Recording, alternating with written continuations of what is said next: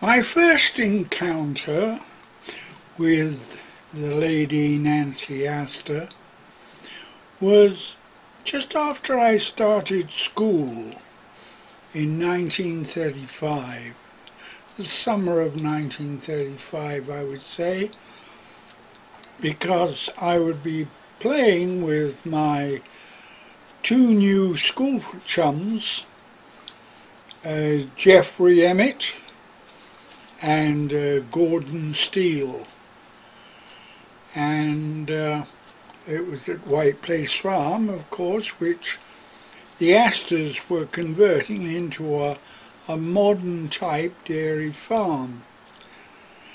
And we were playing. I don't exactly remember what we were doing. We were in the barn, I think, and suddenly through the door came this lady. I didn't know who she was, and she said, "Hello, Jeffrey. Hello, Gordon. Well, aren't you going to introduce me to your friend?" And they both looked rather timidly and said, and pointed at me, I remember that, "He's Jim Hatch." And she looked at me and said, "Are you the Jim Hatch from Woodbrook Cottage?"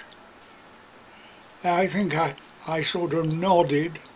"I know your grandmother very well. I hope you're not getting into any mischief, you boys." With that, she strode off out the other side of the barn to where I could see the herdsman, George Hughes, was talking to one of the dairymen. And so that was my first encounter. Then we had other encounters, and she, it was, I think, after the war, and I was quite a rifle shot, and I didn't have a shotgun, but I had a .22 rifle. And she saw me with the rifle in the farm, and she says, "I hope you're not after my pheasants and poaching them, young Hatch." And I said, "No, my lady. A matter of fact, my lady, my father's cockerels have got more meat on them than your pheasants will ever have." And she sort of gave me a wry smile, because she did like some people to banter with her and a little argue. And she says, "Oh, your father's got cockerels, has he?" "Yes, as you know, he's the butcher." "Oh, I see. And once again she went away. And then there was a young farmers rally at the farm, and this was in the late 40s, early 50s, and they had a clay pigeon shoot, and I entered. You paid half a crown, and I entered, and you had to hit the maximum of 5 clay birds. Well, I just up, bang, bang, bang, bang, bang, 5 shots and 5 birds. Well, there was somebody else that tied with me, and we had to shoot it off, and I had another 5 birds, and he had 4. So I was the winner.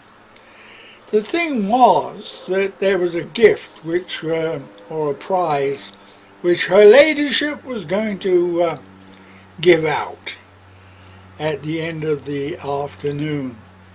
But sadly, I had booked in a coach trip to a theatre in London. So I went up to the farm manager, who was Edward Chaplin, and I said, can you collect my prize for me and so on, and I'll pick it up from you tomorrow. And he said, oh yeah, sure. And apparently he told me the story that when it came to the clay pigeon shoot, my name came up. Oh dear, that really set the lady off. I bet you he's got experience from shooting my pheasants. To which, of course, the whole audience came down with laughter. Anyway, and then again she says, no good's going to come of this. Look what he's won. It was a bottle of Johnny Walker Red Label whiskey.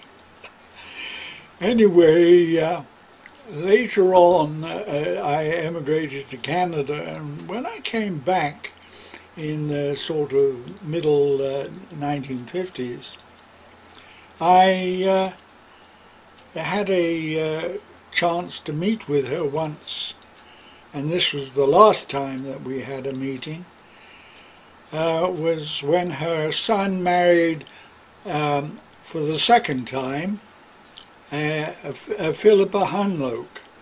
And Philippa had spent the war years in Ottawa, and so she asked me about my thoughts of Canada and North America, and then she said all of a sudden, by the way, what happened to that bottle of whiskey you won? And I looked at her and said, my lady, that bottle of whiskey I gave to my parents for use for medicinal purposes only. And she looked at me with a very wry smile and said, my lad, you'll do, you'll do. And with that she walked off into the crowd, and I was never to see or speak to her again. My story of one Lady Nancy Astor.